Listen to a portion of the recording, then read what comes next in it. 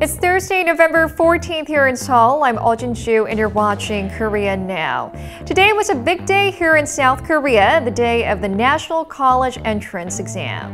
Around 550,000 people, mostly high school seniors, have taken the College Scholastic Ability Test or CSAT, otherwise known as Sunung, today here in South Korea.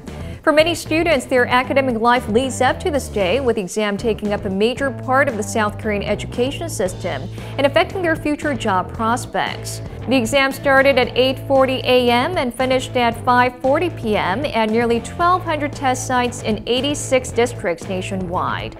K-pop sensation BTS also had a message of encouragement for the test takers.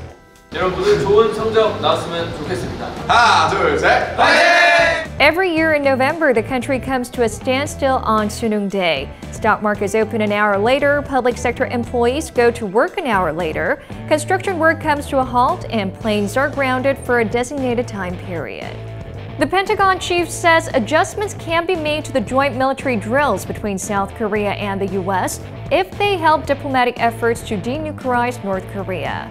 According to the Associated Press and Reuters on Wednesday, U.S. Defense Secretary Mark Esper told reporters on his way to Seoul that he's open to altering military activities in a direction that will, quote, empower and enable the diplomats of South Korea and the U.S. to sit down with the North Koreans and move the ball forward to a negotiated settlement of denuclearization issues.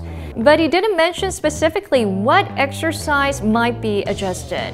Esper did add that it's going to be done in close collaboration with South Korea, not as a concession to North Korea, but as a means to keep the door open to diplomacy.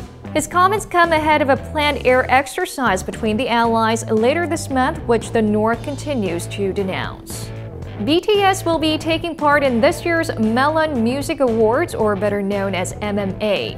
The music streaming service, in a press release on Wednesday, announced that the septet has confirmed their appearance at one of the country's largest music awards shows that will be held on November 30th at Seoul's Gocheok Sky Dome.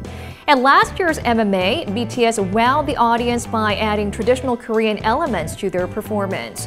And this year, expectations are high that they will present a special performance for global fans, highlighting the unique characteristics of each members. Tickets will be available starting October 31st, exclusively on the Melon website.